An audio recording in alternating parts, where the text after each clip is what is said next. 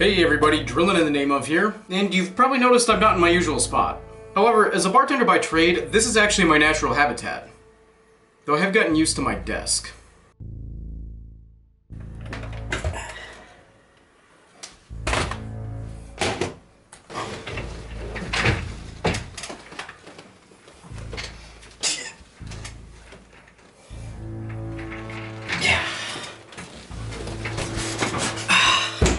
Much better. Anyway, for today's video, I decided instead of dunking on the crisper or complaining about how the bots piss me off, I'll use my real-life skills to teach you how to make a deep rock themed cocktail. Now this has already been done in a few great videos by some bad engineer and Silly Goose content, which I'll link to below, and I really didn't want to step on their toes too much. I was trying to come up with my own twist, and then I realized many of you probably aren't even of age or just simply choose not to imbibe. So today we are making a tribute to everybody's least favorite deep rock beer, which I'm calling the Leaf Lovers Fizz. We're right in the middle of Sober October, and mocktails are all the rage right now. And there is nothing wrong with shaking something up that won't give you a buzz or a hangover. Let's go over what we'll need. For starters, if we're truly going to be leaf lovers, we're going to need a leaf. Pandan is a tropical plant that grows predominantly in South and Southeast Asia, and its leaves are often used to make an extract similar to vanilla extract. Unfortunately, pandan doesn't exactly grow where I live, so we're going to be using artificial pandan extract. You should be able to find this on the shelf at an Asian market, but Amazon does sell this if you're not able to find it locally. We're going to use this to make pandan syrup, which is incredibly simple. Just add 1 cup of water and 1 cup of white granulated sugar to a saucepan over medium heat. Stir until the sugar is completely dissolved, then add 1 teaspoon of our pandan extract. Stir until that is incorporated, then set aside to cool. Next, we're going to add some lime juice to balance out the sweetness of our pandan syrup. Please, please, please,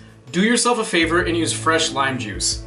Do not use these. I get it, they're cheap, they're convenient, they're packaged in the shape of the thing that they are, which is funny I guess, but this stuff is so acidic and it will completely ruin your drink. 1 large ripe lime should get you about 2 ounces of lime juice, which is enough to make 2 Leaf Lovers Fizzes, so do that. Next we need something to make this a refreshing beverage to have after a long day of mining, so we're gonna add pineapple juice. Just like lime juice, there's a night and day difference between fresh pineapple juice and canned pineapple juice. Now if you don't have a juicer or just don't feel like going to the trouble, look for cold pressed pineapple juice at your local juicer or grocery store. Trader Joe's actually sells cold pressed pineapple juice, which is a perfectly fine substitute. Next we're going to add some protein to keep us going strong when fighting off glyphids down on hoxes, so we're going to add the whites of 1 egg.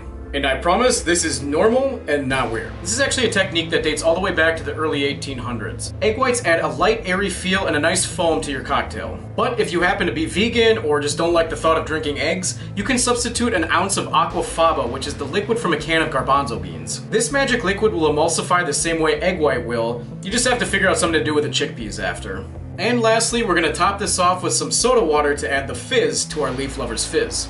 Now that we have all our ingredients, let's start building. So the recipe is going to be 2 ounces of pineapple juice, 1 ounce of our pandan syrup, 1 ounce of lime juice, and 1 egg white. Now if you don't have a jigger to measure your pours, you can use a tablespoon instead. 1 tablespoon is equal to half an ounce, so you can use these conversions for our recipe. Now with an egg white drink, you're going to want to crack your egg first, just in case you get some shell on the tin or you crack the yolk.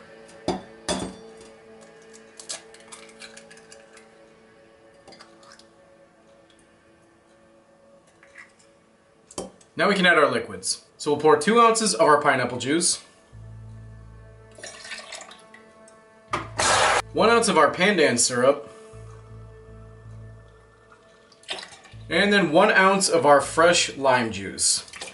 Now with an egg white drink, they're actually twice the work because you have to do what's called a dry shake as well as your shake with ice. The dry shake is what emulsifies the egg white and aerates the drink. A dry shake is typically done with no ice at all, but I like to add 1 small ice cube because in my experience, it just helps keep the tin sealed. You'll want to listen for the egg white to shear and for the ice cube to break down until you can't hear it anymore. For a traditional Ramos Gin Fizz, some purists will say that you should dry shake for up to 15 minutes, but that's absurd and way too much work. I'm getting old, and even a dry shake has become more work than I care to do, so I invented something that I call the Shakinator. For me, I just need to load my drink into the Shakinator tin.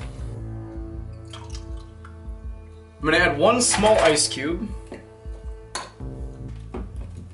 Load this back into the Shakinator. And pull the trigger.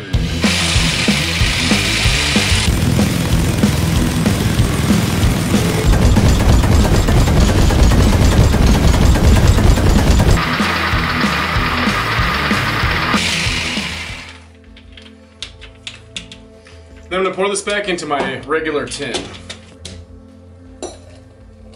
Now that our dry shake is complete, add some ice.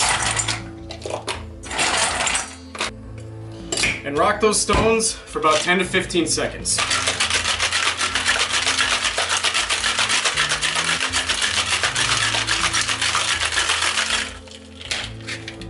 Then we're going to strain this into a tall glass.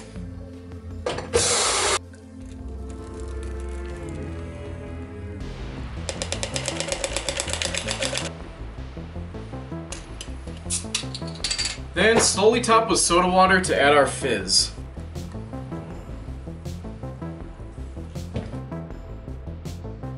And now your Leaf Lovers Fizz is complete. Enjoy it. Now this may all seem like a lot if you're not familiar with these techniques, but I promise it's all much easier than it looks. However, if you just want to simplify the recipe, there's a few things you can do. For one, you can certainly skip the egg white altogether. Pineapple juice is pretty foamy on its own, so you could shake this same recipe without the egg white and strain it into a coupe glass.